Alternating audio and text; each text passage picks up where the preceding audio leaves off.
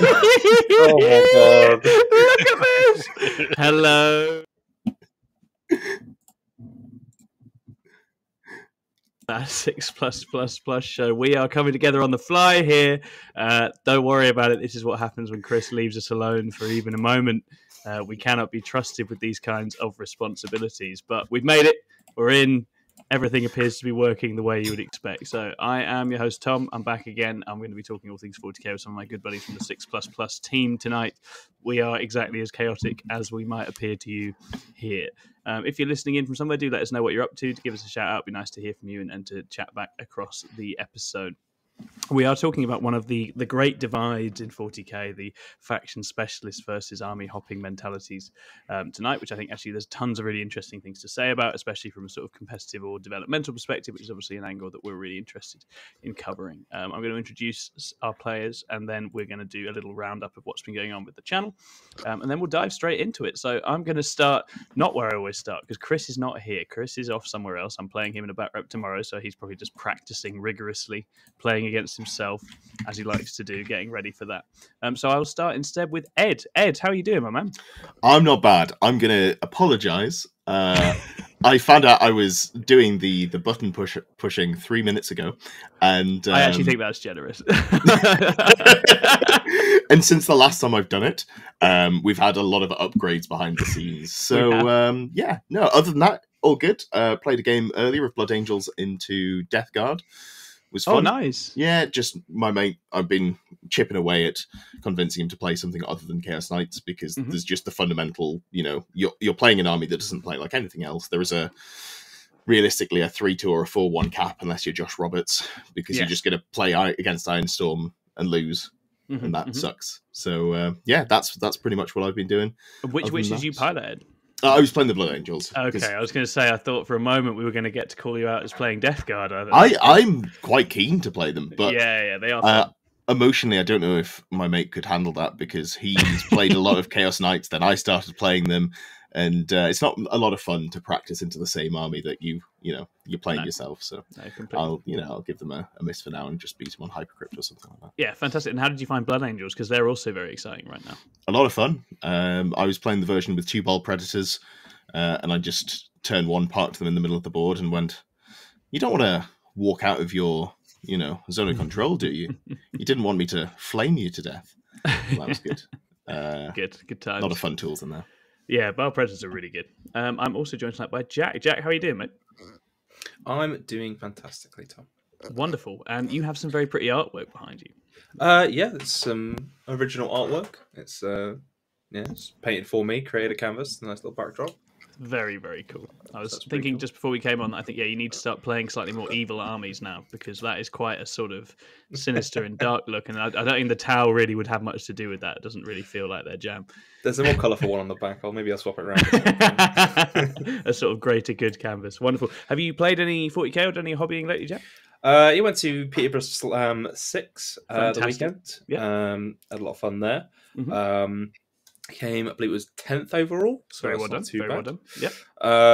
And then beyond that, I've just been writing Tau lists with the new Tau Codex. Trying to mess around with that, see if I can find something that I'm happy with. Okay.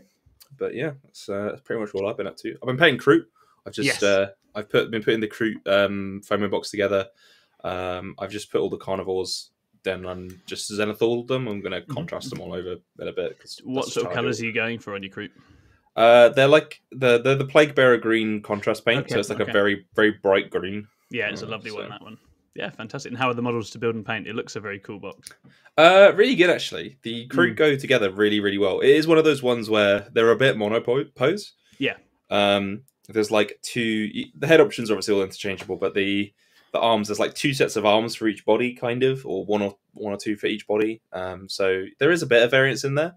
But if you want to like switch it up, you're going to have to like grind some arms down and green stuff a few bits if you want to like heavily vary. It doesn't bother me. If I need 40 of them, I'll just have, I don't know, like 3 or 4 of them the same. I don't care. But if you're a hobbyist out there, then that might be something that you care about. For sure. Okay, excellent. And I'm also joined tonight. He's back again. It is the lovely Rob Kimpton. Rob, how are you doing? Yeah, good. Thanks. Good, thanks. you changed your camera angle? Do you not want people coming in through your door whilst you're presenting? Yeah, with the, there's a great little screenshot we got out of that, though. My missus break it in. What's new in your 40k life, Rob? You done anything interesting? Yeah, I'm still painting some Howling Banshees, getting my Eldar project off the ground. Almost finished a squad of 5. It's taking very, very long. I don't think I'm ever going to finish this army. I have 2,000 points painted. Possibly not. Yeah, and I've played a couple of games of TTS. Played against Sisters. Tried to go in all in turn 1 and failed a re-rolled 6-inch charge into some Arco Flagellants. That was good fun. Oh dear. And then I had another game with Eldar, practicing for some scrims that we got coming up. Yes, yeah, these are scrims with Luxembourg. We have made Rob take Eldari because Drukhari don't pop up in many WTC 8s right now, so we needed something that was a bit more of a done thing. Yeah, it didn't go well. It was into lots of Thunderwolf cavalry that ran very fast at my face. Yes, yeah, they will run. They will run. That does feel like a difficult one for Eldar. We'll get you some practice into something a little bit more reasonable soon. I've definitely been playing on the WTC boards. Truly, I fear the Rob Kimpton that is freed from the shackles of Drukhari. Yeah, has finished his gravity training chamber. Time and it's very scary. Do you know that every unit can actually do something in other armies? Yes, they're not just chaff and shit. Yeah. Sometimes, other armies have stuff that's job is not just to die in the way. It's interesting. Yeah, well, I mean that will be relevant fodder for our discussion tonight. Because obviously, Rob Kimpton, as you will know, listeners, is a Drukhari all-in faction specialist. He's played them as long as I have known him, so he has seen the highs and lows of what it is to be a faction specialist for a very long time. So that's going to be really useful. Right, I'm going to shout out some people in the chat, and then we will do some self-promotion because we're very good at self-promotion, possibly the best. We have Existence UK, and we have Across the Tabletop. Welcome. We have Shiruni in. Across the table, it was painting Death Corp. Amazing. That's really, really cool. I saw some very nicely converted Death Corp Bullgrin the other day. They looked amazing with like all the gas masks. It's a really nice look on the models when you just go all the way across the scheme. Mr. Fellblade is in painting a Goliath truck. Very nice. We like a Goliath truck in this house. Me and Jack, both fans of the Goliath truck. Chris Cadd is still listening whilst playing Final Fantasy VII Rebirth. You are still distracting. That's a good thing. Yeah, we're still here to distract you. I'm glad that game is keeping you occupied. I did say a few of the guys are playing it in the chat, and I feel like at some point there's been a branding failure with Final Fantasy because it just keeps happening. So there's not anything especially final about it. At this stage, but by all accounts, really good games. I've never actually played Final Fantasy 27. No, for real this time, guys. You can trust me. It's the last one. Wait, how much money did it make? We'll do it again. This is the equivalent of gamer boomer humor. What a lad! Oh no, am I crossing over the divide here into old age jokes? That's terrible. Oh god. Existence UK is building a goblin boss on a giant cave squig. That's amazing. Is that for Old World or for Sigmar? Existence UK, let us know. I don't know which ones have that one in, but I do know it's a beautiful model. And Jack is in. Good evening. Okay, wonderful. Yeah, do keep piping up in the chat. Lovely to have you here. As far as the Plus Roundup goes, we are continuing to have a really busy time of late. We're making loads of content. Thanks very much to everyone for responding to it. We had the wonderful Matchup Plus, which is Jack's baby, go out this week talking about how to beat Custodes, something we're all very deeply invested in. And I think it was a really good episode. I feel like we covered some really interesting ground. So definitely check that out. If you've been bouncing your face off Custodes and you want to know how to do it a little bit better or a little bit differently, I think we get into a whole bunch of their weak spots and vulnerabilities in that episode. We also have the Tale of Six-ish Wargamers episode 2. So our old world adventures continue. So if you want to see the gradual scaling up of our old world armies and the painting the models therein, then do check that out. Spoilers, I didn't make it into this one because I haven't painted enough goats yet, but I'm going to come in really strong for the third episode with 1,000 points because monsters are big and easy to paint. And I think we also have my Return of the Archon Part 3 coming out this week, I think probably tomorrow. And we've also had the Cracking the Codex with Scouting Ahead with the Kroot Hunting Pack has dropped since the last episode as well. So a whole bunch of different things. And I know that Davey has a Bugwatch interview in the pipeline, and I'm interviewing Liam VSL on Thursday night, and he's going to teach me how to finally win games with Thousand Suns. So I'm really looking forward to it. In short, it's a very, very busy time. So please do keep hitting like and subscribe. Please do keep supporting. Remember that you can become a member if you are so minded. We've got a bunch of people supporting us on YouTube now. That helps us massively with our planning and our forward thinking as far as tech and support goes. So thank you so much for everybody that's chipped in with that so far.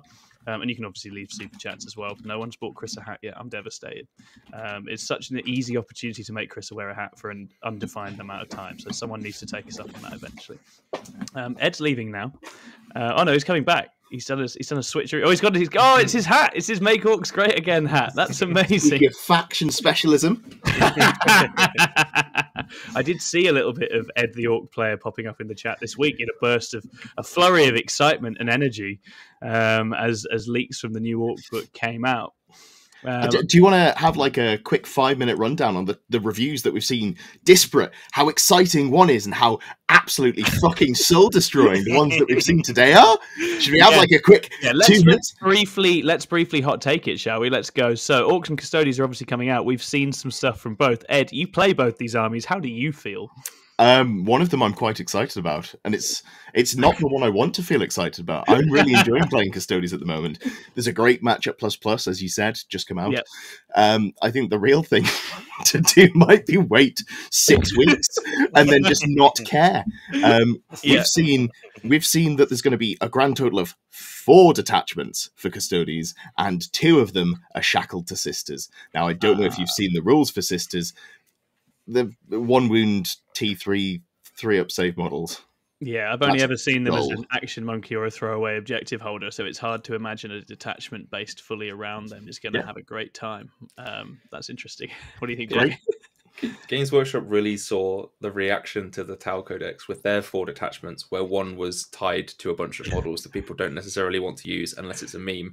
And then they were like, I see people don't like that. Well, perhaps we'll try 2 of those detachments. Double down. And perhaps people will enjoy it then. Yeah. No, don't be daft, Jack. There's such a lead time that we know that's not possible. What it is, it's the ramping decision that they've gone with, that all the cheap units are going to have their own detachment, and it's going to spread through the codex. So there's going to be 4 detachments in the Chaos Codex, and 3 of them are going to be cultist focused. Yes, yeah, exactly that. And then when they get to GSC, I think they'll probably just do a whole bunch of Goliath Rock Grinder themed detachments and go in the other direction. Just keep them guessing. It's just they've fallen off the end of the scale. They've come all the way back around. It's Rock Grind. You can have battle line, take 6 Rock Grinders, go nuts. It's all going to be very reasonable. But I mean, I guess so. Commenting on the rules that you've seen, then Ed, what are we thinking as a very early citer of these 2 books? How are you feeling? For Custodians, I hope that the other 2 detachments are good. Okay, that's all I can say. Like nothing I've seen so far for the 2 that they've sort of vaguely talked about have been interesting at all. Orcs look fucking incredible though. Like, yes. So we've got Dread Mob where you go, I can have either lethal hits, sustained hits, or an additional AP2 on crit wounds, I think it was. I lost interest after the first 2 because the first 2 were just really good. Yeah. You can either roll a die, or you can just say, I'm having that one. If I pick that one, I become hazardous. Cool. Yeah. Don't value my life at all. Yep. Not a problem. That's the best thing about it, was just how much hazardous is going on. Yeah. Are we looking for just 18 killer cans in Dread Mob? Yes, we are. And then also Gorkanauts, Morkanauts, whatever else you want to fit in there. I'm hoping that they give Stompers a points cost that's approaching a reasonable level. Since I've played the game, rejoining in 8th, they've been unreasonably expensive. They can I don't know. What a Catan cost? 255. I reckon that's a fair comparison. Because if you put lethal hits on all of those guns, suddenly I don't care that you're hitting on 5s. It'll be good. And then obviously there's the detachment that there's going to be 3 or 4 people, the usual suspects running in the UKTC, where there's just going to be 250 green models on the board, all with a 5-up invuln. That's going to be something that I'm going to have to play against, and that exists. Play myself. Reminder that Mech Boy Mega Knobs have a 2-up save and a 4-up invuln, so that's a thing. Let's see how that combos. I think there is some keyword stipulations for all of this, so we'll have to see. But it certainly looks very exciting. And I mean, when Rob and I were looking through the index when I played Orcs the other day, sort of trying them out, there is an awful lot of Strength 9, AP2, Damage 3 shooting in that book. So stuff that suddenly turns that into even more dangerous. +1 to wound and damage. Really, really interesting, and Dread Mob looks like it'll be a lot of fun. I have very exciting news, by the way, for our chat, because Scary is in the chat. Scary says hello. Says poster boy for Faction Specialist checking in here. I think probably the Faction Specialist, probably the most iconic one I can think of in 40k. So an absolute pleasure to have you in here, Scary. Big fan of Orcs, isn't he? Oh, he loves orcs. Yeah, an orc main. Yeah. But no, in all seriousness, obviously, big part of the reason I even played Drukari is Scurry. So it's a good example of how infectious faction specialism can be, how exciting you can be about an army through thick or thin. So I'm looking forward to seeing what Scurry has to say about our conversation tonight. And Mr. Fellblade says, just to clarify, Chris has to wear a hat that is exactly the cost of the super chat. It was never specified, Mr. Fellblade, but I'm going to say yes. I'm going to say that's exactly how it works. And we'll go from there. Existence UK says, my heart says Dread Mob, but I suspect the Bully Boys will be the best. You might be right. That whole we'll see. Yeah, go on. I don't think they're going to be that good. You don't think they're going to be that good? I don't think a 5+ invol on all those guys is that good. Basically, me and Rob are certainly well up for it. The reason I say that is because it's not too different from a 5+ Feel No Pain. It is better, obviously, but like a lot of orcs used to have a 5+ or 6 Feel No Pain anyway, and it's kind of similar. Like you can have both though. It's Rack Spam 2.0. Yeah, so plug a pain boy in. It's a lot. It's only on models of the boys keyword, which I think is 1 data sheet, right? Yeah. So it's only 1,200 boys for 1,200 points for 100 snagger boys. It'll be fine. Yeah, do the beast snaggers get the boy keyword? Well, it's less if it's on the other boys anyway. Actually. No, I don't think they do it current, but I wonder if they do in the new rules, because if they do, Zug. Yeah. Existence says Bully Boys is double war for knobs and meganobs. What about second war? Very interesting. Very, very intriguing. I love how that's the joke that everyone goes with. I thought I was really clever when I made that joke.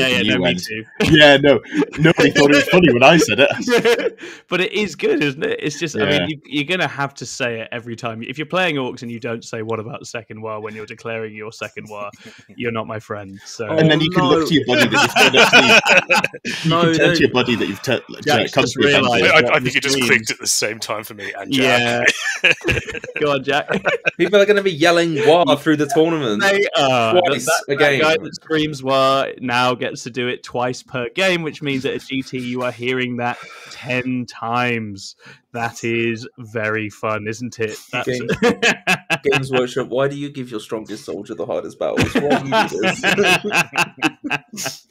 Fuck off, Tau player. Oh, man.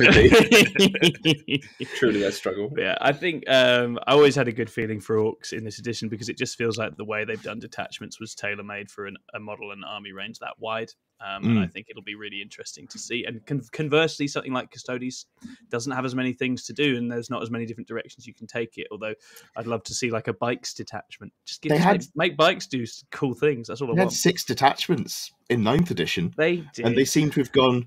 We didn't like any of those ideas. I haven't seen the last 2, so I'm pinning my hopes on that. But like, fucking hell. Yeah, Jack in the chat, by the way, says, I played against a Waha once. Not good for my hangover. Yeah, so what I find is I don't mind them on Saturday. I dislike them on Sunday. If they're still wiring on Sunday, when I'm a bit tired and fragile and it's getting difficult to play, I don't like that. That's when I'm at my most vulnerable. It may shock the viewers that I'm against wiring. Oh man, can you even be an orc main if you're definitively against? I mean, I know John Scribbins also doesn't like it, to be fair. Let me come to you with 60 10-0 dice, and then we'll talk again. So you're like my orc main. Wonderful. Okay, right. I think Skura's in the chat and he says he hates it. Fair enough. Right, we are going to get into the conversation today. So obviously, I mean, I titled this as Faction Specialists versus Army Hoppers, and I think what we'll be trying to do is get a sense of what these terms even mean, how we even define this. And I think that in itself is quite telling, and we can kind of stretch the limits of what these terms mean a little bit. But then I guess it's useful to think in terms of, so we're interested in development, we're interested in competing at 6++. So what are the implications of these different approaches? What are the kind of consequences? What are the pros and cons? What sorts of things do you as a player pursuing either of these bear in mind? Now, Jack was always going to be very keen to talk in this episode. You're putting your hand up, which I respect. So let's have it. Go on. I just want to table something, right? Because I know we're doing Army Faction Faction Specialist versus Army Hopper. I want to table the idea that we, instead of calling people Army Hopper, because I think that has like a derogative like connotation to it, we say Faction Opportunist. Okay. Does that sound better? I think that sounds better. I think I see what you mean, and I think there's implications in there that are useful. And I think so. Yeah, I mean, let's start with Army Hopper, because again, I didn't want to use Meta Chaser because that's so often used pejoratively, right? There's often a very pejorative application, but I mean, fundamentally, we're talking, aren't we, about people who switch armies very regularly, especially in a competitive setting, and are switching armies in pursuit typically of competitive advantage. And I don't know what you guys think. Is that a fair way of defining faction opportunist? Yeah, I mean, that makes sense to me. Ultimately, it's people who I would probably say swap probably every data slate. Roughly, is probably okay. Good, yeah, like a good kind of bar for that. I think that's pretty common. Yeah. For people who have a lot of factions who'd like to swap a lot. So. Sounds about right.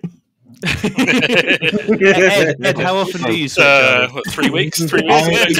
It depends, because if I find a faction that I really like playing, I'll stick with it for ages, and then they'll do something stupid like bring a new edition out and kill any interest I have in playing Tau ever again. Yeah, shame. Because I was on Tau for about 8 months, but yes, like I was only on Necrons for a couple of events, and then they changed things that made them not enjoyable in the way that I wanted to play them. Now I'm playing Custodes, and then they're going to kill Custodes. So what I'm saying is, it's not my fault. Games Workshop has it out for me personally, which is entirely possible, actually. So I should probably stop talking. We've got a couple of qualifications. I mean, I think the data slate timing is actually really interesting because, obviously now we have these really regular chunks and windows. You can very much see that process, right? There is often a sort of creative energy of, oh, that's got a buff, I'm going to go play that, or oh, that's got nerfed, I'm going to drop that, play something else. Which I think, lots of players with multiple armies are very much in tune with. Scrivo also says data slate or new codex. Yes, Scrivo. That is absolutely true up to a point. But it depends on what codexes are doing, doesn't it? Because I say we've seen an interesting phenomenon this edition where some codexes don't give players what it is they're looking for when they arrive. So actually it's a moving away from codexes rather than jumping onto them. But certainly 9th was very much defined by the top of the game being, oh, the new book's out, smash everyone with that. Then the next book's out, it's got the counter to that, smash everyone with that. And round you go, right? I think as a general rule, I think Games Workshop has gone out of their way to avoid as much codex creep as possible. I think that's right. I think it's just Necrons that are the outliers being really good. Yes. And then Admech being not good in the other direction. Everything else is like quite squished together. Yes. I think. Obviously, new books notwithstanding, the Custodes and all, we're not talking about those. But yes. The ones that are released all seem to be like fairly close in power level. So I think that kind of curtails that a little bit, but that gets sort of mitigated by the fact we have the data slates come out, and the data slates are now the meta shifter rather than the codexes where they were. I completely agree. So you end up with like weird jumps, like people, like everyone went to obviously everyone's on Eldar at the start. Yep. And then we had, our first data slate. Eldar got nerfed a bit. People discovered that Chaos were good because they didn't get any changes, but people just discovered that was just a normal meta revolution. And then they will have abandoned them essentially. Now they've got changes, but I think this is just one of those things where I think Chaos is a good example because they're not bad. They're just not interesting anymore because they've been nerfed. So people are going to jump up, because I think that's kind of part of the reason why people jump a lot is that those factions that generally have a lot of power are more interesting to play. Yes. And I think there is an extent with faction swapping in general, where, as you say, it's not purely about competitive strength some of the time. It's about a new challenge. It's about trying something different, sort of stretching your capacity or your abilities. I definitely found when I was first getting into the game, it's just very exciting falling in love with like a different rule set or a different set of abilities. It's quite fun sort of trying to solve something, isn't it, and dig into it. And so there are motivations for switching between armies that aren't purely about strength. But I think strength and perceived strength especially, and actually perception's a big part of this, right? It's not always purely about how good something is. As you say, I played against Chaos Space Marines in peak Eldar meta, and I came away from that going, I went and told Lee, I was like, this is going to be incredible, right? This army's got everything. It's going to be one of the best armies in the game, and it straight up was for many, many months before eating a bullet, unfortunately. Let's take it to this faction specialist side of things. How do we define what makes a faction specialist? Because this is kind of interesting as well, right? Obviously, we've got Scary in the chat, so Scary's one. But that's a very strong example where it's like the actual personality of a content creator and personality in the game is almost singularly attached to a given army. I think you've got to play them a lot. You've got to win a reasonable amount of games. Like, you're not a faction specialist if you're just a dedicated orc player. You're just an orc player who likes success is actually attached to this. Then we think. Well, like if you think about factions where people, you have orc players who've been playing orcs for 5 years and they've probably won 5 games across those 5 years. And they wear cowboy hats. I've seen them. And they have a great... I wish I had that much fun playing Warhammer. Yeah. With or without, shouting war at the top of my lungs. So I think you have to have some success. And I think you've got to be willing to iterate and not necessarily be alone in developing lists, but when, changes in the meta come, work out what you can do for it and run different lists and find new ways to play the faction. I think that, for me, makes a faction specialist. And this is one area I really want to pick up on when we get to the kind of the strengths and weaknesses. But I think that's right, because I think a lot of the time, if you are a faction specialist and you play a faction sort of weather dependent, as it were, whether it's good or not, you often do have to do that creative work on your own, because you don't necessarily have a Discord buzzing with people that think the army is really good and are excited to try X, Y, Z. You don't necessarily have all the hype and noise around it, which means you have to solve problems on your own. But actually, I do think in the end, the skill set that connects the two meets there to some extent. But that is something we definitely associate with faction specialists, is they can iterate, they can innovate, they run things their own way, they have a clear sense of how they want to play. Rob, you were going to come in on this as well. I was going to say effectively, Ed said it's getting results, and also it's sticking with the faction in the low points as well. That I think that's a huge defining factor of when you are down in the dumps with your faction, you see it as a challenge. You don't go, oh no, I'm not going to win games with this. Like, actually, how can I rock up to a table? People are going to think this is an easy win. They're easily going to get a 15-5, and actually, no, it's going to be a very close game, or I'm going to pull something out that they don't know. And that, for me, faction specialism is just that. Yeah, completely. And I think that's it. It's playing an army often well above and beyond its perceived ceiling, and being willing to do the work with it even when it's in a difficult place or a less optimal place. And as you say, at some stage, I think with specialism, you are prioritizing your connection to that army over its perceived success or results, right? You're making that decision. And it means you're not just there for the good times. And obviously, with our beloved Drukhari, as Scario in the chat will also know, there was a very hot start to a year not so long ago when that 9th Codex. I found it in the garage actually today. I was going through finding bits for our back rep tomorrow, and I just saw the 9th edition Drukhari book. I was like, "Oh, you monster!" Looking back up at me with all its powerful rules. But obviously, suddenly Drukhari became a really, really played and covered faction for the best part of a year, right? But have now dropped right back down to being a very small percentage of the game and low number of players. And I think something like Harlequin's probably quite similar, right? Again, that had a big boom, but was not typically a very commonly played army. I think to put out a controversial opinion again, I'm just that's what you're here for, Jack. I pretty much wrote this for you, so you just go nuts. I think you can be a faction specialist in more than one faction, because I think in order to be a faction specialist, you basically have to master the faction, which ultimately comes down to how much you can play the game. For example, I think a good example of this is actually Innes Wilson, right? Because he's probably very good. He's a Space Marine specialist, I would say, right? He's played Space Marines a lot, but he probably is also a Tyranid specialist, because he's also played Tyranids a lot. So, but he also plays the game like every single day. Probably more than once a day. So most people can't keep up with that, and so they wouldn't be able to become a specialist or master in any one faction. But I think it also kind of ties in with what Rob said as well, where you can't really master a faction truly, I don't think, unless you've played it when it's not the best army in the game. I completely agree. Because it's that old adage that adversity breeds innovation, right? Yes. You're not going to learn the best ways to, not just like list innovation, but just like the best way to play, like the movement tricks, the different like edge case uses for stratagems or enhancements or different units and stuff like that. You're not going to learn that unless you have to really struggle to get those wins. Yes. So I do you think playing the faction when it's not so good is kind of a key aspect of becoming a specialist. Yeah, I completely agree, and I think we had the metaphor of weight training earlier, but actually I think that's spot on with faction specialism a lot of the time. I think when you commit to just playing an army meta be damned, that often means playing uphill into things which present a very real challenge that is often extremely difficult to deal with, right? And you learn a lot and gain a lot from doing that. And when we start thinking, what the pros and cons are, I think that's a big part of it. And that's certainly, and I don't think, again, you don't have to purely be playing one faction. You could also just be selecting to play not as good factions and making and you're still going to come up against those kinds of concerns. But as you say, it's in fact, you don't have to be a single army player to be a faction specialist. And ultimately, it probably does come down in the main to how often do you play it, how deeply do you understand it, right? How bedded in are those sort of fundamentals, and those can carry across time.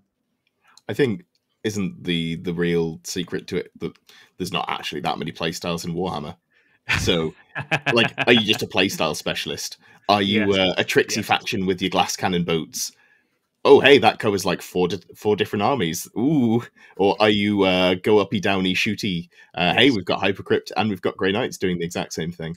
Yeah, increasingly large number of armies that covers. Yeah, I was going to say, I feel like the gap between certain armies, especially with detachments, is often less now in certain ways as well, right? And there's definitely detachments that look and feel. But yeah, I think playstyle specialists is, an example that springs to mind would be someone like Sean Naden, right? Where it's like he plays Orcs and he also plays Drukhari, but it's like he will flood tons of stuff at you and absolutely outdo you with transports and activation and all that stuff, and that's a style he evidently really likes. Yeah, I'd say that's where I fall at the moment, although I'm looking to change that, because I go, what's the most mathematically correct wall of meat that I can put in the center of the board, and just say, no, you don't get to have any primary, and we'll worry about the rest later. And that statistical viewpoint, I think, is probably more of a faction opportunist thing, I think, which is, but again, it gets into the heart of this, which is ultimately for all the dressing we put on armies, we put fancy names on them, we give them cool models, they have a whole lore behind them, but they also boil down to rules and numbers, right? And that's ultimately what they have, and the skills and the understanding of those carries over across armies, and you can find things that you like. Across multiple different armies. And as you say, styles lend themselves to particular ways of doing things. Are you all about durability? Are you all about speed? Are you all about kind of sequencing and tricks and all of that kind of stuff? And so in that sense, again, sometimes I think, again, there's a few players I know who've started playing CSM early this edition, like, well, this feels actually more like 9th Drukhari than 10th Drukhari do at this moment in time, because Chosen yeeting out from somewhere and running across and punting something was something that Incubi at that time could not do. So it was, if actually what you were is an advance and charge and slap you in the face specialist, then that book made a lot of sense, right? And it was a kind of logical change and move in that sense. All right, okay. Anything to add on the definitions front before we get into thinking what the kind of ups and downs of this are? Okay, let's start with changing armies frequently or our faction opportunism. What are the benefits of doing this? If we start with the positives, why is it good or useful to do this? You get a real broad understanding of the mechanics of the game as a whole, I think. I think so, yeah. It's quite useful. This is something because obviously, I've changed armies plenty of times over the last few years as well. And one thing that you get from doing that is a real sense of what an opponent playing that army does not want and does not like. And that's really, really useful. Like when I play against Drukhari or Eldar, I know exactly what they don't want to be happening to them because I play those armies in depth. And that's very useful. And that's quite useful in learn knowledge. And that is where ultimately, I think, whether you're a specialist or someone who changes armies all the time, until you understand other armies really deeply, you're going to struggle playing into them. And one good way of doing that is to play those armies as well and get a sense of how they work, right? Cool. What other kind of advantages or benefits are there? I think the super obvious one is you get better results, right? Let's be super clear. Like, you're going to play the 60% win rate faction. Exactly. There's a reason why when you look at the best players in the game, if you go to the UKTC rankings, look at the top 10. Your inner sponsors, as I said, your Jack Tights, so on and so forth. They play a whole bunch of different armies, right? And there's a reason why there's stuff. It's going to push your performance up because the reason I think one of the biggest reasons that factions are good is because they cover mistakes. They are very forgiving of mistakes. Completely. So when you play a lot of factions, you end up with like a very wide skill pool, but it's very shallow. I agree with that. Yeah, particularly because if you're playing something when it's good, you're only going to play that faction in one playstyle, right? So like when Chaos were good, they had the Forge Fiends, the shooty obliterators, all that sort of stuff. So it's very shooty CSM, right? But you didn't really play the sort of melee lists, kind of like the pure melee lists, the traditional Chaos Space Marine lists. Yeah. So that's not like a skill that you pick up. No, I'm going to raise you as well. When a Cursed Cultist was a thing, you just won the primary by turning up as well, and that was really nice. And you watch what you watch a ton of games with lots of Cursed Cultists, and you're like, this primary game just plays itself. Really, you just have more OC than anyone on a point, and it can then go and get and batter their point, and you do that several times. Necron players fully shook just every time. Like I was stood playing Lee. Going, yeah, no, this will be fine, and then they just got into me and went, oh no, this isn't fine at all. This is actually horrendous. But yeah, so I think that's right, Jack. I think it's often a very forgiving if you're jumping specifically because things are overtuned or undercosted or too good, you are simply playing an easier game more often, a lot more of the time, and so the results are better. You breeze through those early rounds. The first 3 rounds of the GT where I took light Harlequins, release light Harlequins, were the most one-sided massacres I'd ever played in my entire life, and it was just like this is horrific. Like everything about this is absolutely awful. Then I hit Lee Churchwood, faction specialist, and he demolished me, and it was beautiful. You can end up with a lot of the time that it can push you up like a whole other win bracket, right? Like a 3-2 to a 4-1, or a 4-1 to a 5-0. Like they can it can literally be that much of a difference by being an opportunist and going to that faction that is having more success or has like a sort of build renaissance in the way that Chaos Space Marines did in the second day of slate. Yeah, I think completely so. And I think there's at the top of the game when certain armies are really strong, you get that phenomenon where players whose win rates are not normally high are suddenly high. Whereas I think with faction specialism, we tend to have associated the other way around, right? Where players that really know the army actually add something, and you'll see, they're adding 20% to what an army is actually polling at normally for data, right? But you don't get that much. It's much less common for that sort of just sudden the army is carrying you upwards when it's your own army, unless it suddenly gets really, really juiced up out of control. And so I think that's very relevant. I do think. Stuff's falling down somewhere. Eddie, have you got stuff that's falling down? I heard it, and I just looked. I could see in the corner just like an empty cup go. Chaotic energy. It's ghosts in your house this week. Yeah, you love to see it. It's actually, I've got the window open and it's pissing freezing, and I'm like, I could close this, but it's all the way over here, and I can't reach it. I've moved once. It's the ghost of armies past that is abandoned in his. This is quite a small room. There's not going to be enough room for me in here with all these ghosts. The entire thing is just going to fall down behind you. I was going to say there is one very positive side effect of the results boost effect, which is something I definitely felt because I was relatively new at the game still when Drakari got jacked up in 9th edition. And what I suddenly found was I would just be hitting these players at a different level to what I was used to. Right, I'd have a few easy games, and then I would suddenly hit this steely faced person who's thought about nothing else but how to destroy raiders and kill everything in it, and then they would demolish me. And so there's a level of play that you then start encountering, which you may not if you're scrapping around, trying to get to those later rounds with an army, and you're not sort of hitting very, very top players. That can itself be an issue. So I think it can be a shortcut to playing into much stronger players, which in turn can level you up, because I think playing strong players is the way you level up above all else. So that definitely is one upside to doing it. What else do we think? Are there any other kind of positives or advantages to it? Sorry, is that to opportunists in general? Yeah, still on opportunism in general. Yeah. Okay, yeah. I think you end up with I think as Rob said before, you end up knowing what a lot of factions just do, right? You end up learning a lot of matchups, kind of so you add more like knowledge to the repertoire basically, because you end up I'm trying to think of a best way to word this.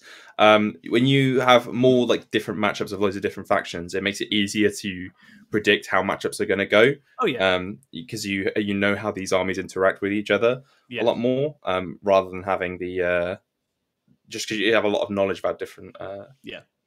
I think another advantage in that sense is also that it's just if a meta suddenly changes in a way that you're like, I need X tool, and your army maybe can do a bit of that, your favorite army, but actually maybe it doesn't do it very well, and actually a different army you play is suddenly in a really ideal place for that. It's rather than I'll change 200 points on my list and hope that's enough. It's I just have the thing that deals with this, right? And as you know, you see very successful kind of high-ranking players do this all the time, where they just pivot to something that just very adroitly counters what's already out in the meta, right? And it's definitely so. Something that happened to me accidentally with GSC at one stage, where I'd been slaving away with GSC for ages, and then suddenly after they got a bunch of buffs, it was like, oh, these just demolish Harlequins and Tyranids and a whole bunch of things that have been really horrible for ages, and suddenly they were in this amazing spot in the meta where they were a really good tool for dealing with those. And so you can get those moments in a meta if you have more tools to reach for, I guess. I think an example of what I'm saying is I thought this while you were talking. So for me as a Tau player, right? Let's say I'm playing against Dark Angels, or the new Dark Angels Codex. I've not played against the new Dark Angels Codex because I don't think anyone has. I literally haven't ever played it. No, I might just never play against it and just call it a day. If you asked me to name all the Dark Angels units, I couldn't do it. I don't know what they are. I just don't know. That's the easy bit. Try naming the fucking detachments. Like, at least the models are interesting. The models look gorgeous. The aesthetics fantastic. They've got this real like knightly vow going, but the rules are terrible. Couldn't tell you those. It's not a little guy in a big robot, so I don't care. It's a big guy in a robe. So. What I mean is that if I haven't played against the Dark Angel Codex before and I come up against it, there's going to be a bunch of units there that I have no real context for what they do. Yes. But if you're an army opportunist and you say you play Dark Angels at the end of last edition, you know what all the Dark Angel units are, and you know kind of roughly what they do. And if you own a Dark Angels army, you probably at least leaf through the Codex to see what the models you own do. Absolutely. So you kind of like have a general idea. So if you're going in with zero knowledge, I think you have like a slight leg up on someone who is a faction specialist in that case. Yeah, I think so. There's a sort of baseline kind of muscle memory, isn't there, for a faction? Like what are the units? What are their assigned roles? What are the basics I'm expecting from this? Yeah, even like the basics of. I think a good example for this is like Chaos Knights. Yep. Like God, for so long I just couldn't tell them apart. I don't even know which knight was which. I'm like, okay, they're all War Dogs, and that's what they are. It's really simple. One's got guns, one doesn't. Yeah, for a Chaos Knight player, it's very simple. But for someone who has never played Chaos Knights, learning them quickly was just like, wait, which one is that's the gun one, and that one has. What rule? I'm completely with you. I'm completely. There's a moment in the game where like the stalker finally shoots, and you're like, "Oh, that's where he was." I have no idea. I don't know where that guy is. Like, he could be a brigand. They all look the same to me. I've got absolutely no idea. When they're half behind a ruin and you can't see the whole model, and you're like, "Is that is that a stalker or is that a brigand?" Like, you don't know. So I just want to put it out there to the viewers. These two are purported to be fairly competent players, and yet they couldn't learn 2.5 data sheets. I just lose interest when it's that samey looking. You know. 2.5. Sure, fine. We'll say Thousand Suns. Thousand Suns is a funny example. Now you've got Thousand Suns is a better example. Yeah. Okay. So we've got like 4 different flavors of sorcerer that all do different things, and they all look basically the same, right? Well, GSC. Who the hell knows what the difference between an acolyte and a neophyte is if you don't play GSC? No one does. Still can't remember. Yeah, completely. And so that's I think it's why you see people in kind of the content creation world or the international teams world do well, because again they have to think across a bunch of different things, and that baseline familiarity of thinking and playing and reading into all the different armies does sink in and is a useful thing, right? So yeah, I feel like some of the things we talked about are sort of slightly fast food advantages, like just tapping into something when it's a bit too good and sort of coasting a little bit, but actually there's, from a knowledge standpoint, trying to deeply understand a wider range of armies is a really positive thing, right? And that's something that you do get from moving from army to army. I think that's why it has a reputation for being the dark side of 40k, right? Because it's the quick path to power, right? It is. Yeah, no, absolutely. A high win rate. It's not a secret the Jedi would teach you. Exactly. And I think it's definitely part of that. And I think there's the negative connotations it attracts are a range of different things. I think it's, as you say, it's partly because it's cutting corners. I think it's partly because there is a social contract dimension to saying I'm only ever going to play this game on unfair terms for my entire life. I personally think that's literally what I think. If any mate who like always wanted to play a game with a 60% advantage every time, you'd be like, you're not fun to play games with. It's how I would feel about it. But I think obviously the assumption at the top of a game is, well, if we're all doing that, it levels out, right? So it doesn't really, it's not really, but I think from the perspective of your average player, I think it does feel like that because you only ever encounter it when it batters you on a Sunday morning. Oh, God. It's like the Tour de France. When they went back and did all the blood doping, the person who actually won was like 16th or something like that. Check that out, by the way. Go and have a look at how wild hilarious. Cycling is. That's crazy. If you want to get in the top 16, you better be at faction hopping. Otherwise, you're cycling clean. I mean, certainly it is one of those things where in the actual at the top of the competitive game, you very rarely see pure specialists achieve those top results, right? Because the annoying thing with faction hopping, of course, is that once things line up for an army, that specialist is then sharing with a bunch of people who've just jumped onto the army as well. So actually, it's not, you don't get I think a lot of players have this idea of a sort of time in the sun, right? It's like, oh, it'll be our turn at some point, we'll get our go. But that's never how it actually works in practice because the circus comes to town on your army, basically. As soon also, the time in the sun is a horrible time to be playing the faction if you're a faction specialist. Yeah, it's not fun, is it? Everyone's teching for you. You expect yourself to be doing so well. Yeah, and all these people come in. Pressure. Yeah. I think the skills you learn as well, being like constantly punching up, don't prepare you for when you're winning like all of your games without having to think. Completely. Because it's a completely different set of skills. And then suddenly when you're like, oh, I've got to maximize every point, you're like, oh, but I thought I was trying to scrape for every point. So instead of playing cagey, I should be playing very aggressive. And you can find yourself playing very differently. Drakari being an example there. No, completely that. And I think that's something I have in playstyle. It has taken me 2 years to learn very aggressive shutdown scoring play, right? Because that's not something I was, again, very used to playing sort of uphill when you're learning and you're playing uphill and you're struggling and just trying to do enough. That book was crazy. And so suddenly it's like when an army's that good, it's like it doesn't matter where you position. You shove the whole thing forward, you take one hit, then you kill them with everything. And it's like that's how it goes, right? Let's think of some positives and some pros for faction specialism, and let's make the case for that. I feel like that's an easy one to sing some positives about, even though Ed's put a really provocative title down. You're trying to bait Scurry out here. You're trying to get an argument going. Fine, I'll change it. Oops, that's not where it's going to be, but nice to highlight that one. You just keep talking. Yeah, you carry on. All right, Rob, do you want to take it away on this? Yeah, I think you develop as a player a lot more being a faction specialist. Bit of a caveat though, if you're just starting out and your faction is horrible, this is a really important you will not be caveat. learning because you will just be getting your ass handed to you constantly, and you will not be enjoying the game. There is a tipping point. Yeah, so I think that there's, for new players, as you say, if you're just playing an army where it's like, unless you were playing this perfectly, you wouldn't be in with a prayer of having results anyway. That's a really horrible place to start learning this game, right? That's not productive. Carry on, man. Yeah, I think when you start hitting the kind of the 3-2 kind of bracket, if you're in there and you're a faction specialist, you will be hitting some hard games. You'll be learning what you need to do, what happens if you do something wrong, and the limitations of the factions and what others do better. Yeah.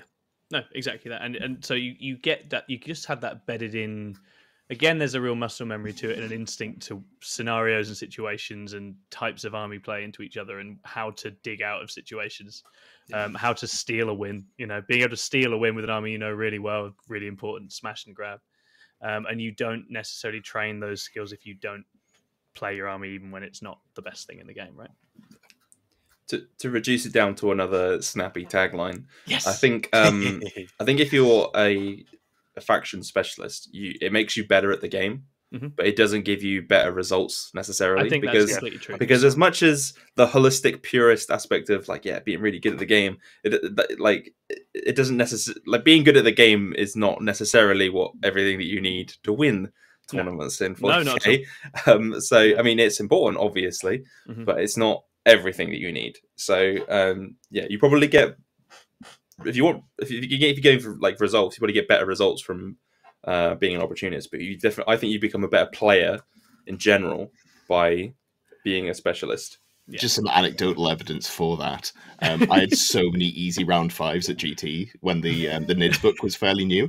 Because there were people who just like weren't really even capable of talking and also breathing at the same time. Were like 3 in 1, and you just like, cool. So I win. Yeah, nice. For that one, you didn't even have to roll dice. Just your opponent couldn't roll dice to kill you. That's so. Yeah. That was pretty much it. Yeah. No, absolutely that, and I think that's it. And I think you don't have the skills in adversity if you've not done all that uphill work and the weight training and other things. And again, genuine information of a faction and how to play it is really, really useful. And as you say, I don't think this ever reflects results at the very top of the game. I don't think it tends to. Although again, you do see some amazing, list creations and interesting ideas coming up through the game. I think when you're looking at like results and you're a faction specialist, you look at win rates and your win rate and what you're doing as well. It's a different, for me, it's a different bar you're looking at. You're not going completely. Oh, am I going 5? Am I going 4-1 at all my events? It's not useful. No, going okay, cool. The faction's got a 40% win rate and I've got a 60% win rate. Yeah, exactly that. That's an achievement. Yeah, exactly. And so it's slightly changing and altering how you look at it. And again, as I said, so Scurry again, he's in the chat, but he's a good example. So, sort of the joke was that we weren't going to get any good Jakari buffs because he was continuing to go to events and do well with Real Space Raid. It's like, it's not going to help. We need him to stop. Especially when only about 4 people were playing them. Well, that was it. Dollars all fun. Then they were not in a good way, right? They were not in a good way at all. I've got a double-edged sword here. Mm-hmm. Mostly a positive, but also teams. Like faction specialists and teams. But when you're not one of the top like 10 or 11 factions in the game and you just don't make your international squad, well, that sucks. Better luck next year. I hope they get a codex. Yeah, I've felt this a little bit with England type stuff, where it's sort of like the stuff I'm interested in playing hasn't really been in that top set of things, right? And you're kind of like, you kind of have to, you get a bit stretched because you're like, actually, I do want to play the things I want to play, and that's more interesting and more exciting to me than just going. I don't want to go and just play Sisters or just go and play, Guard or something like that. None of that appeals to me in the slightest. Yeah, I mean, it can be. It is absolutely a blessing and a curse for teams being a faction specialist, right? Because sure, you're gonna know your matchups for your faction backwards and forwards. That's great, right? But particularly if you're in the situation where you're applying for a national team, I'll do a fantasy callback. Way back in the day, I was a vampire count specialist. Well, the captain of the ETC team I was applying for was also a vampire count specialist. That's difficult. So I never stood a chance, really. So it was just unrealistic. But the similar kind of thing can happen for like if you were let's say a Tau specialist, right? If you were a Tau specialist and you were trying to get on Team England and 40k, well, if Tau are on the nerfed data slate for WTC, it's going to be really difficult for you to get on that team because they don't want a Tau player. And if you don't play Tau, then you're going to struggle. No, exactly that. And I mean, for a good example of the last couple of years, as far as WTC goes, Tau have just been struggling because Home must bring it down, right? It's like, you can be as good as you like at Tau, but your opponent can take these 2 and get a reasonable score hiding, and you're like, that's really annoying. That causes them a problem in a team situation. So I think that's a really interesting example. And again, sometimes deep faction knowledge can also just be knowing that you're not that useful in a situation. So I took Votan to a couple of the England events early on. We're doing matrices, and I can tell you with certainty that is terrible, that is terrible, that is terrible, and that is terrible because I know, and that's the knowledge I bring to this. It's all well and good knowing your matchups backwards and forwards, but if you don't have the flexibility to swap faction at all, if it's just bad, it's bad, and there's no way you're not going to get around that. But like similarly, if you want, as I mentioned before, adversity breeds innovation, right? If you're looking around, if you're really scraping the bottom of the barrel looking for that thing in the codex that can really switch things around. I'm sure Rob has gone through this kind of thing. He's like looked through that codex backwards and forwards trying to find something, and eventually he pulls something out of the barrel and he's like, yes, it's exactly what I need. And the rest of us look at him and it's a rotten apple core, and it's like he's like, yes, no, you don't understand, this is exactly what I need, but it's still a rotten apple core. This is exactly the right weight to set the Rube Goldberg machine off, and there's this beautiful just picture in my mind of how it works. because it's one of those things where it's very easy to sit there on your high horse and be very, elitist about your faction specialism and your mastery over it. But realistically, it can hurt you as often as it helps you. It completely does. I think that's so- the thing, and I think being there for the ups and downs is part of it, and part of what's romanticized about it and what we like about it. But as you say, at times it will mean frustration and feeling like you're playing with your hands tied behind your back and feeling like you're swimming uphill, all sorts of things that make it really difficult. And as you say, tons of useful skills come out of that. But it's like, again, this is a hobby we play for fun, or a sport sometimes to others that we play to win. And at times, both of those things suffer if you're just getting your face punched in by something better than you. It goes the same way for faction opportunities as well, right? Yes, so it completely does. If you're flipping around factions, if there's data sheets that aren't being used, right? Like I met a guard player at the weekend who didn't know what the rattling data sheet does. But he's a guard player. It's a good rattling data sheet. Doesn't know what the rattling data sheet does. Yep. But so it can be if you're swapping around factions a lot, there's going to be the nuances that you don't necessarily pick up. I completely agree. But actually, sometimes you get rules mistakes and errors off the back of such behaviour. And indeed, we have all sorts of incidents, which I would say boil down to people change factions very quickly and then can't think of any of those bit off the top of fast my and head. loose with what the army actually does or how the army actually works. And some of that's accidental, and sometimes maybe that's not. Rarely seems to be to their detriment, though. It does rarely seem to be to their detriment. Weird. That is something I tend to note as well. And I do think with faction swapping, I think there's a massive difference between someone who is incredibly read up on and lived in with the meta in the game and how they interact doing it, to someone who sees on Reddit that X is good or sees a high win rate and just goes, "Oh, I'll go and do that now." And I've definitely seen this locally where there'll be people who cycle through armies so quickly, and you're sort of like, the best advice I can give you is you haven't even mastered the basics of playing this game yet. And if you change the landscape on which you're playing the game every couple of months, you're sort of resetting, to be honest, because you know there's a whole bunch of new things you have to think about. So it can be very detrimental, I think, especially early on. So on that topic, I think if you only play one sort of tournament, it becomes much easier to faction hop. So I don't really play anything other than UKTC. Indeed. Just, time, effort, cost. I try to hit one event a month. It's probably going to be whatever the UKTC event is. I live in the Midlands. That's where most of them are. So every game's the same. Every game's a bit paint by numbers. I know how the game plays. I know how all the factions play. You can kind of just plug and play, even if you change. It doesn't take that much learning a new faction. No, I'd agree. I think UKTC is probably the most solved meta in the world. And I think that's why a lot of top players like it, because they know exactly what's going to happen. And they're very happy with that because they don't have to think so much. But I think that, as you say, that is a big part of it.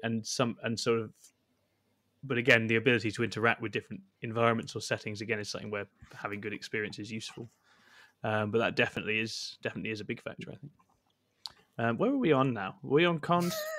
We've finished the positives for both, I think. So we'll do if there's any more cons for either you can think of, chuck them in. But I feel like we've ruminated on a lot of it. But then I say anything else you guys are thinking, chuck it in whilst we're here. This is your time to say your piece on all of this, Jack. So I've set you up for it. I mean, I've basically covered everything that I think. Yeah. I think is I have to say on it. Really, I mean, as I say, it's easy to romanticize one over the other. But ultimately, there's no wrong way. I don't think to do it. I think there's definitely wrong ways. Yeah. See, the wrong way is generally to have Ed's opinion. Badly. But I'm with you on that. Yeah. I do think you can do both badly, right? You can definitely specialize badly, and you can I think be opportunistic badly as well. I think both sort of schools of thought have their own strengths and weaknesses to the point where it kind of all comes out in the wash. You basically just get the advantage of your faction is just stronger numerically, so you'll get a higher win rate. That's kind of like the main benefit of being. That's it. It's like, do you have a list advantage or an experience advantage? That's what it is in the end when you get to higher tables. Yes. Yeah. So like it all kind of like comes out in the end. So I think you can like if you want to be a faction specialist and get to the top, you probably can, right? Are you going to win a 200-man super major with orcs right now? Probably not.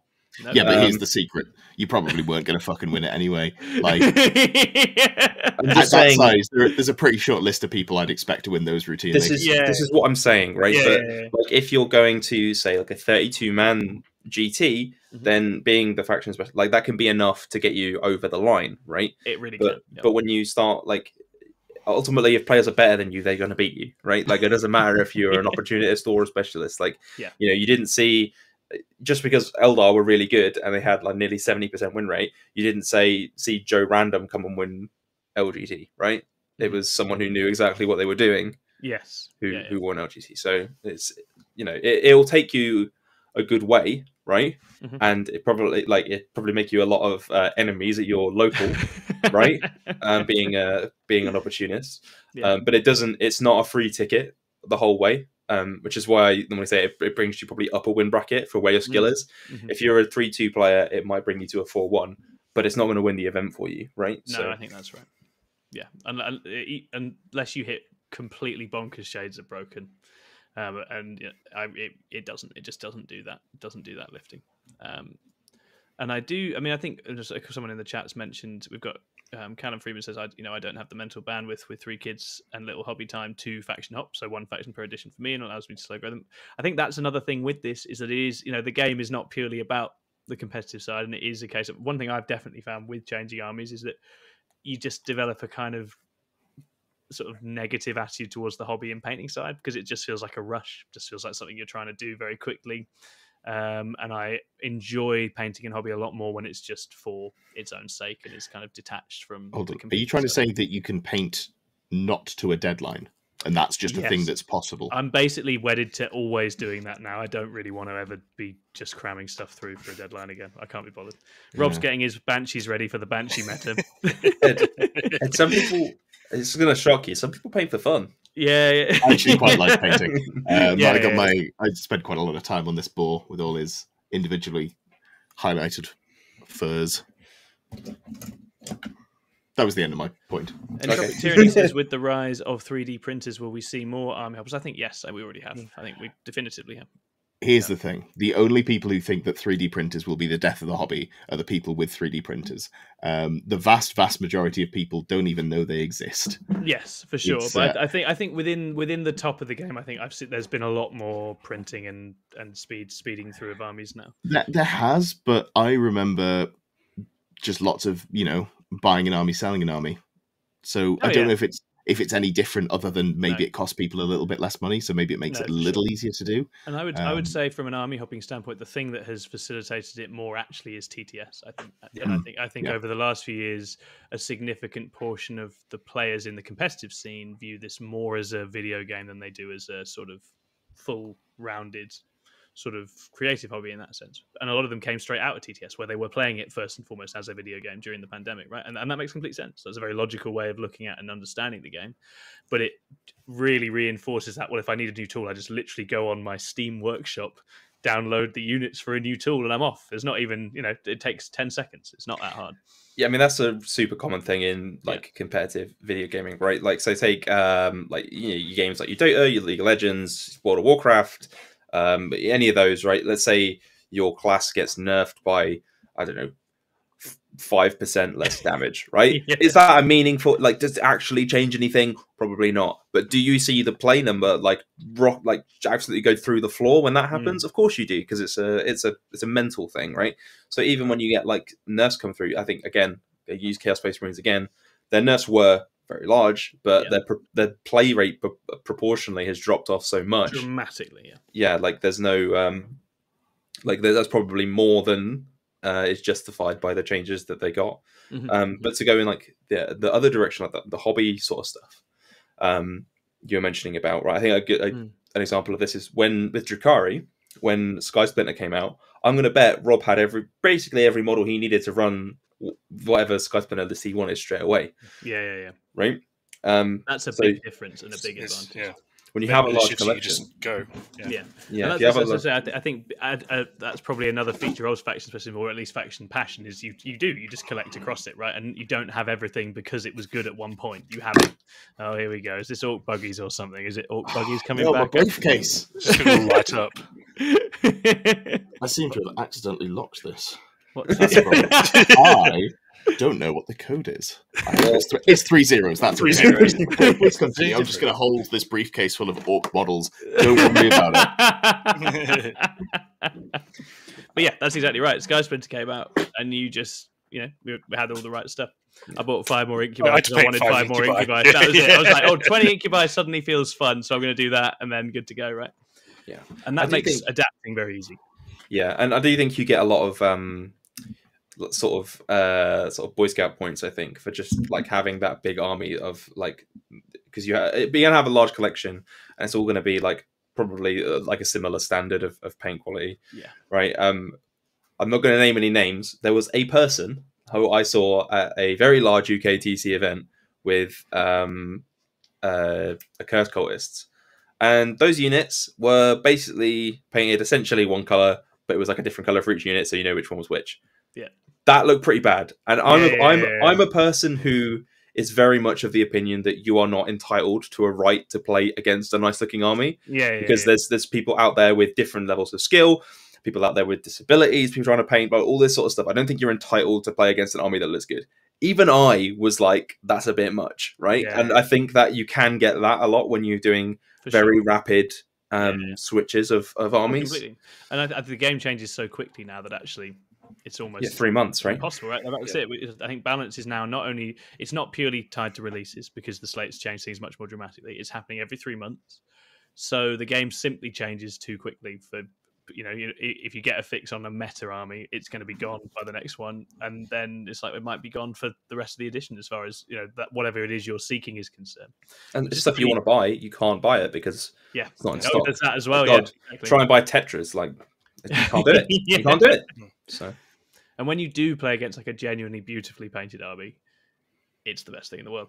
I mean, I just obviously shout out to sort of Paulie with his real space Drakari, the orange Drakari. They're stunning, just absolutely beautiful. And that's years of obsessing over that army. Nothing scares me more than an Eldar army that's been hand painted and not airbrushed, because I know they've been playing it for a while, right? Like they know what they're doing. But like if I see the airbrush, I'm like, okay, it's not going to be that bad, right? No, exactly. They might forget a fate dice here and there. No, there were a lot of slightly wobbly Star Weavers with very bad airbrush paint jobs. And you're like, I think I'll be all right here. I think this will be fine. My favourite is, I'm not going to name any names, not going to name and shame, but one of my we're not naming and shaming on this show from today, a previous team had a 3D printed Maleceptor at the height of Maleceptor fame. They didn't have the scale right. It was about 200%. It was so big. It's just like just an absolute paperweight, still on the right base, spilling over in every dimension. It was like, I don't even know how you put paint on that and go, maybe this is right. No, it was horrendous. I mean, that's a good point, actually. Maleceptor is a really good example of another benefit to being a faction specialist. Again, large collections, right? Stuff comes out. Who had Maleceptors? Right. I remember way back when I was but a wee teenager and I was listening to a 40k podcast, and the week that the Maleceptor came out, and everyone was like, this is fucking shit, and no one would ever take it. But eventually it'll come around again, right? Obviously, there's the downside if you're a Space Marine player, and your entire faction gets destroyed, like, or half your models get destroyed and taken out of circulation. But like for most other factions, that's not really I think good examples for Drakari. All the new bits that came out for Drakari weren't that good for the first cycle of them being out, and then got good, right? So Drazar came out, he was kind of fine, but then in 9th he was amazing. Lilith came out, kind of fine, and then in 10th, amazing. And it's like, if you've actually just gone and collected those things because you're doing that, then suddenly you're sat on the thing that's good. You don't have to run and buy it immediately. Back to what we were talking about, because we got slightly derailed. I've just realised Games Workshop are so petty that if you are good in an edition, you will pay for your sins the next edition. That's exactly how they do it, yeah. I mean, what are the two best armies of last edition? Drakari and Nids. What are the two most anemic armies on launch? Drakari and Nids. Add mech to that. There was a whole list. I would say there was a literal list of naughty step armies. I would agree. Jesus. I think a whole bunch of but again, you think about when 10th was written, and think about what was happening in 9th when 10th was written. Think about who the baddies were at that moment in time. Yeah, might well be. Games Workshop employees. Might well be. that was a part of it. But then orcs were also bad for a bit, and orcs got a pretty fun index, I felt. Yeah, they were bad early enough in the edition that it's been forgotten, and they weren't the best army in the game at any point. They were struggling with Admech and at the start, and then Drakari as they came out. They ended up being the third of the top 3 armies. Stanley Pedal, hello by the way, it says the ability to glance at your shelf and have lots of freedom of what you want to take on list submission day is quite freeing and relaxing. Yeah, I'd agree. And I think again, if you're just like your army, like your faction, enjoy playing it, then taking something weird and wonderful, go for it. It's great. I have to imagine if you were like if you were a faction opportunist and you like played Drakari when they were really good in 9th edition, and then they got nerfed, and then you sold that army, right? And then it comes back around again where a bunch of those units are good again, and you want to buy it, right? That's got to be soul destroying. I can't imagine. Never sell your army. I'm not going to name names, but someone I helped to play Drakari back in the day. When their moment passed and they wanted to play Harlequins, I was like, if you sell this now, you will buy it again. And they just bought their Drakari army again about 2 weeks ago. I can't remember who it is, but there's someone who has been taken note of in our group chat, and every time they sell an army on Facebook, someone posts a picture in the group chat. He's like, he's done it again. I can't remember who it is, but it does come up genuinely every 2 to 3 months. It is that person, but it might be that person. And it gets a bit pathological at that point. I don't know. I think there's actually an underlying financial dimension to this. I suppose is worth commenting on, which is that a lot of people can't afford to be buying a new army every few months, right? That's crazy money, and that probably explains partly the kind of sell, rebuy, whatever else kind of pattern. And so it is a bit of a luxury that some people have and others don't, in that sense as well. It's not just financial; it's time, isn't it? Like getting time is the big one. To get 2,000 points up and ready for me takes months. I know, Ed, you can get them smashed out pretty quickly. I realized that after I painted my 3 killer cans, I was like, there is no way I'll have this done by the time the book is out. This is not going to happen. That's a good point. I need to buy some more Dirty Down Rust because my last one's Get those texture paints on. Stonks and Dirty Down Rust are about to go up. Yeah, I'll tell you, man. There is no way on God's green earth I will paint 3 more Riptides, so they're staying in my collection forever. Yeah, you just keep those. It's not happening, and they'll be good again. They will. They always come back in the end. Yeah. They'll get nerfed, and then they'll be good again. And yeah. But I guess that's the benefit of having a relatively small roster. I guess. Yeah. I think I've got about 7,000 points of Drakari, and that's basically 3 of every unit. Yeah, exactly that. It's an upside of having a small. I think the only 2 armies I have that for are Drakari and GSC probably. And again, GSC is not a big range, right? So it's like you have the stuff. You know, and that's the nice thing about it. When their rules do change, you're like, right, I'm good to go. And so that's quite fun. That's a nice position to be in, and that's probably your best shot at being both a specialist but also someone who can adapt. Right, is having that collection. You're ready to go as and when there are good changes. I think it's an interesting question for you guys. I want to know your opinion. In an ideal world, do you think most 40k players should be, or like, would you want them to be specialists or would you want them to be opportunists? If money was like no object and people could just say it was like effectively as easy as swapping a character in a PC game, right, or whatever, and you could be a faction specialist or an opportunist and just swap whenever you want, or you could be a specialist and know all the factions. What do you think would be better? Like, which would you prefer? I guess I like specialists more than opportunists. I just straight up do. I mean, that's why we do. We just state of play. It's about people who actually know the armies well, and I would rather that. I prefer that game, and what I would love is for competitive outcome to not be so explicitly linked to opportunism. Right? How dull is it when you rock up to an event and 3 out of your 5 games are against the same list? Yeah, it sucks. That's a different problem though, which is the echo chamber effect on list creativity and also 10th edition not being very interesting. That's a whole other episode that we could do, right? We'll come to that because I think players have got less and less imaginative even in the 2 or 3 years I've played this game, and I'd love to do an episode where we just shout. I mean, I'm down for that. That's what I do when I'm not on camera. But that's partially 10th edition. Like the coming down of the rules. I literally just don't need to write lists anymore. It's so sad. I just I have one of each army just at the top, and you're like, that's it. That's one of the things that I think is an advantage for faction hopping or opportunist. Sorry, because if you enjoy the list building aspect of it, you get very bored very quickly when you write for one faction.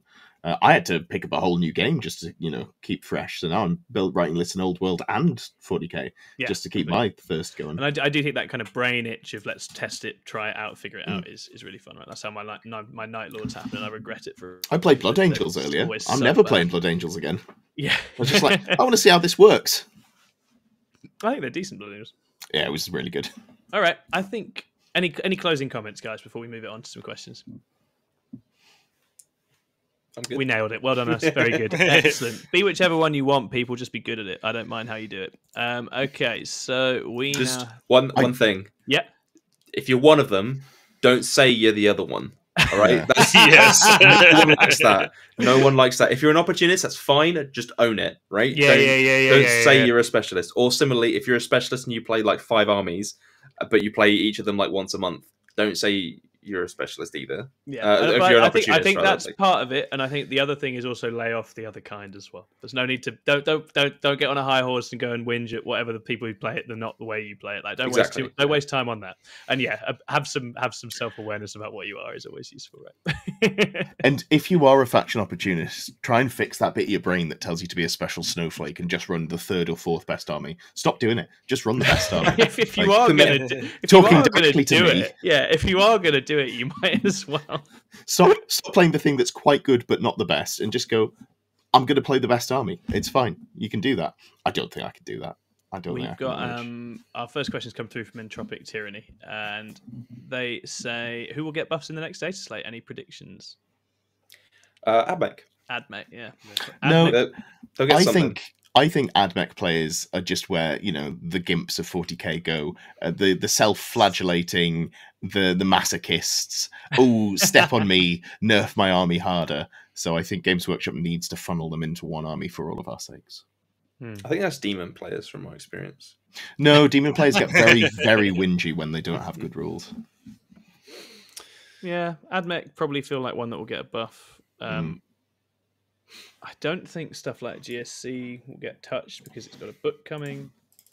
That's the Imperial thing, isn't Knights it? might get touched. Yeah, I just want them to run back the change to their bondsman abilities. If they run that back, I think they're in like a still sub 50% win rate, but in a better place. There'll probably be Hopefully something a lot of the random. slate changes will be buffs to internal balance, so you see more varied builds, not just the Yeah, it'll standard be. I buff think it'll just be faction. points, won't it? I think it'll just be points. That'd be nice, so it won't happen. The problem I find is that with the taking away of, well, basically moving us over to power level, essentially, is that it's very difficult to alter internal balance with points now. Yeah, I completely agree. Where it used to be, it more gets changed by data sheet abilities. But in terms of, I reckon something really random is going to get buffed. I don't know, like T-Suns or something will just get randomly That would be a huge mistake, I think. I just mean like, you know, Rubricro Terminators would have gone down by 25 points a model or something. The Terminators you don't right? see, actually. Yeah, the Terminators you don't see. But yeah, there'll be 25 points a model. Yeah, it'll be something ridiculous, right? Yeah. There'll be a typo in there. We're running 5-point Terminators or something. Oh, my word. And then, of course, you will inevitably have the now annual tradition, or not annual, it's like quarterly tradition of the Tyrannid buff nerf. We're going to randomly change one thing up by 50 points and one thing down by 25 points. And it's not really going to change anything. And then we'll just, I think currently we're on a buff for the Tyrann effects. So we'll put the Tyrann effects back up 50 points. So, and then the next data slate will, and then the next data slate we'll just put it back down 50 points again. It's behind my computer. I'm not going to grab my Tyrann effects. We'll just keep putting it up and down. I've got one in a box if you want a second one, Ed. That's never. I don't even want one. God, I love that model. It was so good. Christopher Richardson says, on datasheet abilities, then what's one change to a datasheet that you would most like to see? Please give me a new datasheet rule for the broadside battle suits. A 4+ feel no pain against mortal wounds is fucking worthless and makes no sense. That is fair. Does it not work on Dev? No. That's really sad. That's really sad. But here's a data ability I would actually like to see changed. It's to the there's two actually. I want to see one for the battle tactic change for the 0 CP. I think instead of it being what it is now, it should be you either choose if the said strat is free or you use it for a second time. I don't think you should get both. I think that would be a better change than the battle tactic nonsense we have now. Yeah, that makes sense. And the other one, I think, is the dev wound change should be keep it doing mortal wounds instead of the weird like limbo it's in now, but you just can't kill more models than you do wounds. Yeah, that's where it is currently, isn't it? There's yes, but they're not mortal wounds. Right, so protection against mortal wounds. They just need to Yeah. change all protection against mortal wounds to be mortal wounds and death wounds. I think that's the cleaner way of doing it. It's the same end way. I think it just it's just semantics, but it ends up being the same thing, right? for sure. Yeah, I'd like to see the Dark Angels unit, whatever they're called, the sword bearers, whatever. Inner circle companions. Yeah, I'd like to see them not terrible. That'd be cool. Yeah. What do they do now? No, they sit on shelves. Yeah. I think they're more expensive and worse than Blade Guard is basically all I remember, and they immediately went out of my brain. I looked at it and was like, oh, that's bad. Anyway, let's look at good units. Are there any good Drakari ones, Rob? I just want a new Hellions data sheet because Hellions, yes. Yeah, Hellions. What even is their data? Oh, they can fall back and charge. Fall back and charge, I think. But that'd be alright if they weren't made. If they could actually charge something, it might be good. Yeah. Just being infantry wouldn't be enough, would it? I don't think. I think it would. Be. You think it would? Yes, yeah, because they're AP2 with pain tokens now. That's true, and sustained on the 5/5. Yeah. I'll be honest, getting breachable just kind of makes a lot of things better. Like the ability to move through a ruin wall is a lot. It's kind of all that a lot of stuff. There we go. Maybe that's all crisis suits become infantry.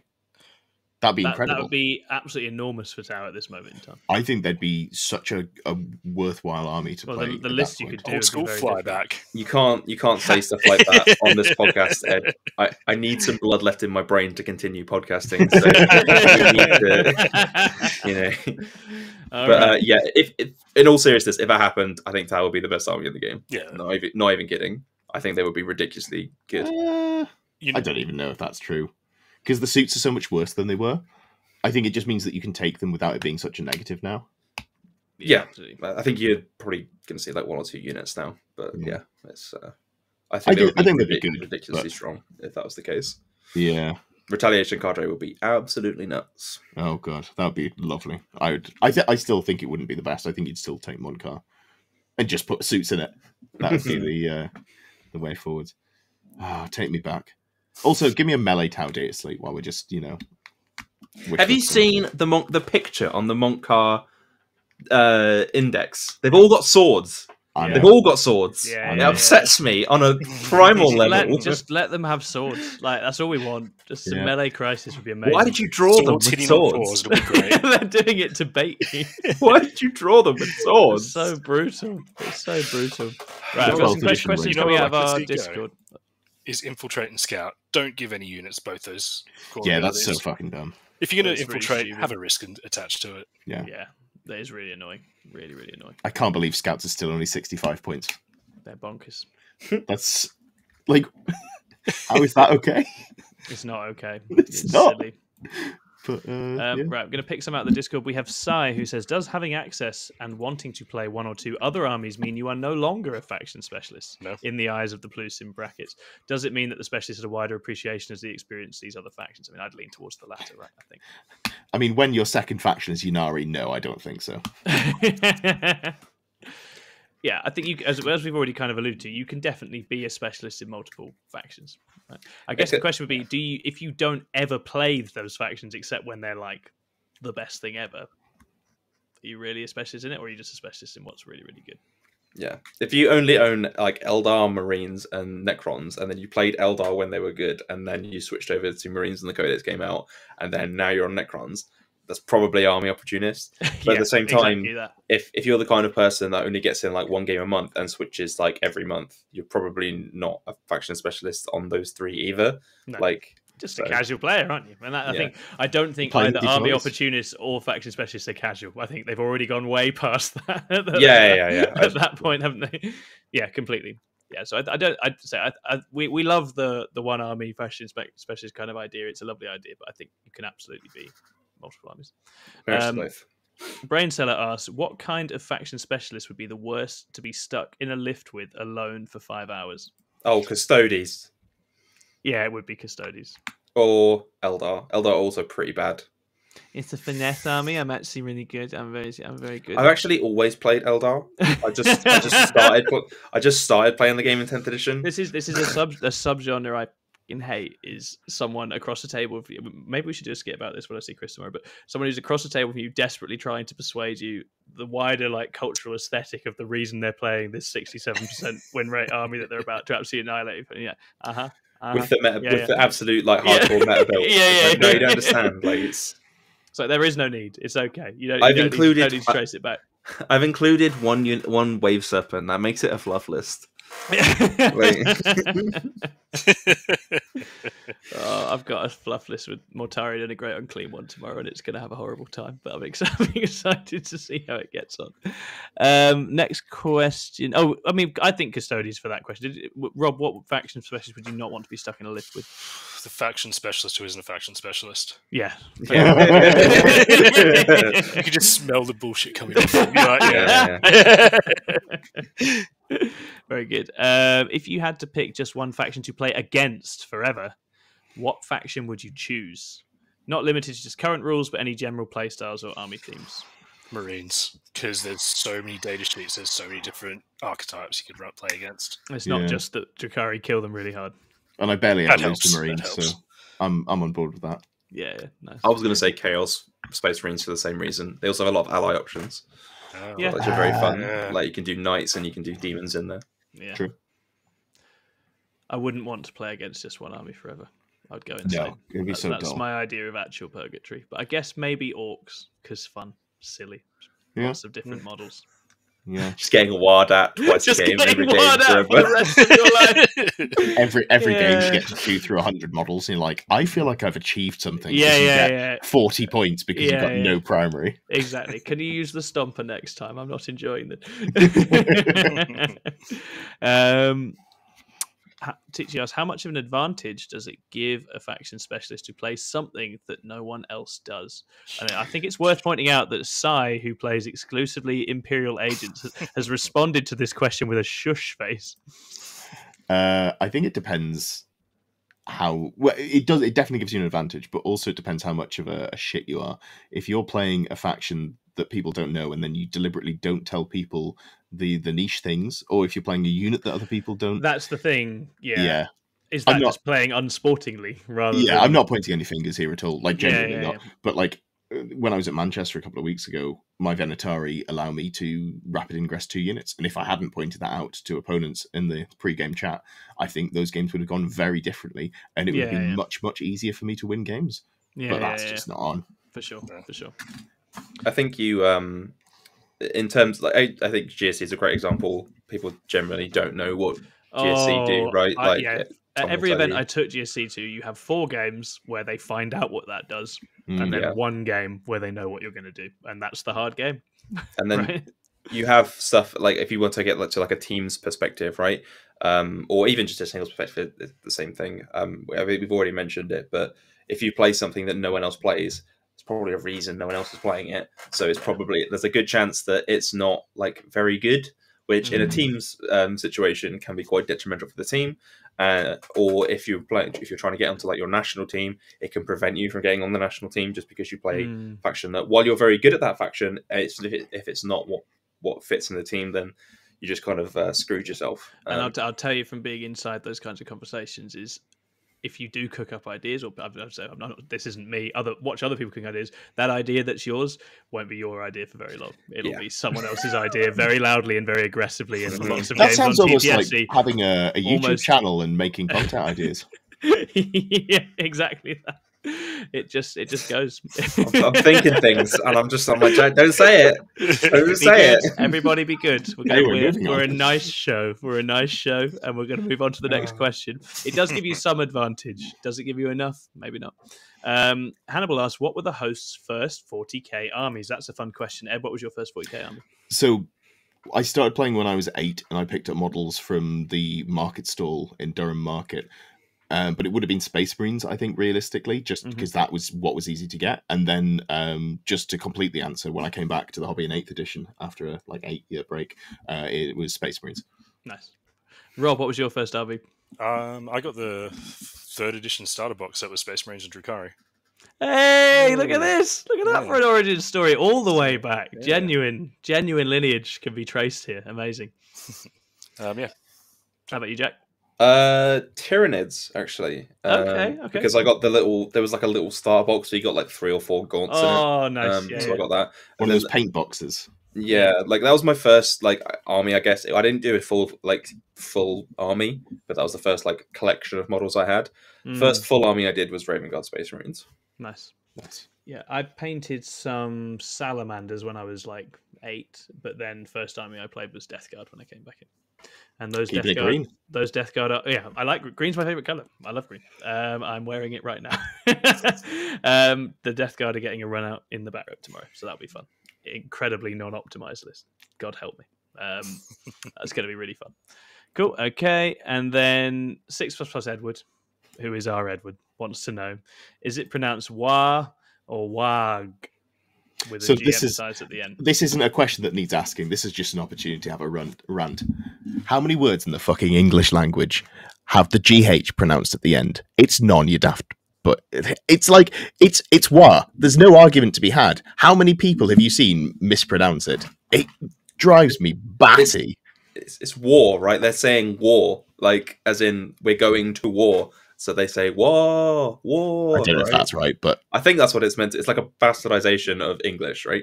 Here's one that annoys me, right? Satan. It's pronounced Satan. Is it? Like Satan, right? The Deathbringer, like Satan, right? Okay. I like Catan though, because Settlers of Catan. Yeah, is it actually pronounced? I can see it. I'm pretty sure it is. I'm pretty sure it is pronounced Satan. Because this is twice that you've assigned meaning to words where there is objectively no meaning assigned. So I feel like that kind of ruins your argument. Yeah, but I mean, this is the age-old wargamer strategy of say something confidently enough and everyone will believe you. Yeah, unless you have someone at the other side. Ed is never going to tell you off for that, all right? You're not going to catch any heat from Ed about Hold on. Yeah. Where's your fucking proof, mate? Yeah. I'm sure there was like I've definitely read some like Necron fluff about how the Satan were like a lot of depictions of demons and devils and in history were actually like the Grim Reaper is actually the Nightbringer and it's just been imprinted on cultural how does that work? Warhammer's only been around for about 40 years. But yeah, I'm sure I've seen that in the lore somewhere. Yeah. So I always say it's Satan because makes sense. Yeah. I'll always say Catan. Yeah. Now you will. I did before. Although you go about it differently, you can both respect each other and see the good in the approach that you're taking. I don't respect him. Oh, Edward, play nice with the faction specialist, Ed. Can't make me. In Dawn of War, in the intro, you may remember there's that bit where all the orcs put their little weapons up and they all shout, and it just sounds like they're screaming war at the top of their heads. To be honest, I don't think the G features particularly dominant. Oh, I forgot that's what we were arguing about. Yeah, I just thought I'd bring it back to the original start point. Big fan of war orcs. Well, that's it. I figure, is that not just where it comes from potentially? I don't know. I don't know enough about orcs. Well, I think they also don't speak English, so I don't know if that's a slight limiting factor. Well, they're all Cockneys in the 40k universe for some reason, which is hilarious. I'm a big fan of that. Yeah, everyone I've seen start. Everyone speaks English in space. They do. In those in TV documentaries, little tiny bits of bad Chinese as well. To be fair, they did at least try, but that's about it. Right? Okay, I think that's us done. If you have any last minute questions in the chat, do feel free to fire them off. There was something about sausage. Dom is still talking. What are you saying, Dom? What are you lads taking to Hellstorm? Not going to tell you. Figure it out. And then he says, I'm buzzing. I might have to play CSM to settle the bet. Yeah, play CSM. That'd be fun. That'd be a very faction specialist thing of you to do, wouldn't it? Come on. You wouldn't dare. or if he would, it'll be because he's seen the boards and he'll bring a bunch of indicators. But either way, an opportunist at heart. We love you. And on that note, we will sign off. Thanks very much for tuning in. Please do hit like, subscribe, leave comments. And obviously, do consider signing up, be a member and supporting us. It means the world. We will see you again next time. Can't remember exactly what we're talking about. It might be a general 10th edition yay or nay kind of review, seeing where we feel with the game at this moment in time. But yeah, see you then. Hopefully we'll start just as chaotically as we started this episode. Bye.